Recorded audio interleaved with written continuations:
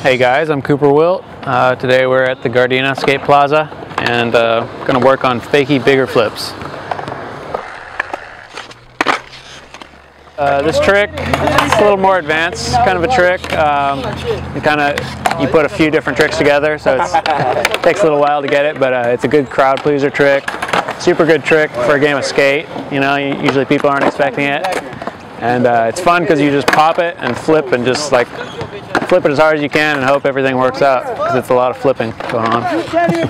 Alright, so for this trick, you kind of have to have a few different tricks dialed. You definitely fakie flips, full cabs, and if you can do fakie big flips, it's really just a variation on a fakie big spin flip.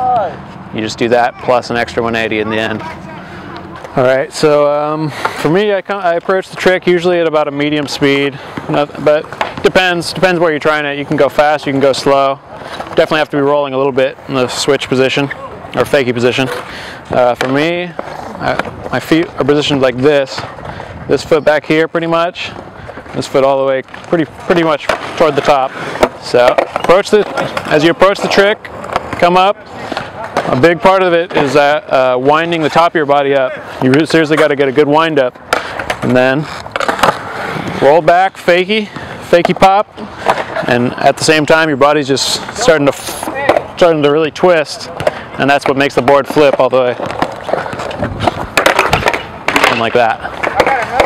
After your body as your body spins into it, you fakie pop. You obviously want to try and get a good pop. Actually, for this trick, it doesn't matter that much though. Like a lot of times I don't pop that much. It's more about just getting the whip, you know, whipping your board. Fakie pop, start whipping. Your body's spinning around. Keep your eyes down, and you'll see it coming to your feet. A lot of times the board spins about 360, and you're about to come down to the ground, and then at that point you just gotta do a little power slide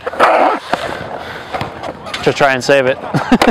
You know, obviously the better way to do it is try and spin the whole way in the air, but a lot of times, you know, you're going to catch it and you're going to do a little power slide to even it out and get the whole way around. Two really good things to have for this trick. You definitely want to have smooth ground, because like I was saying, you're going to have a little power sliding going on. So this is perfect ground right here. And you definitely just got to work on the wind up. That's pretty much the key part of the trick. Wind up your shoulders, and then as you fakie pop, whip all the way around.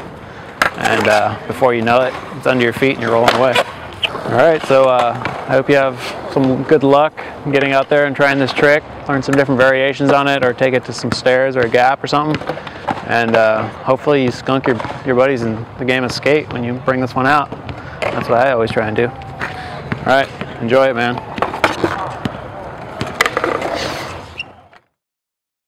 At 12 years old, when I was first diagnosed, I didn't know, what cancer really was and did. You want to have a square stance. You want to keep your eye on the coping.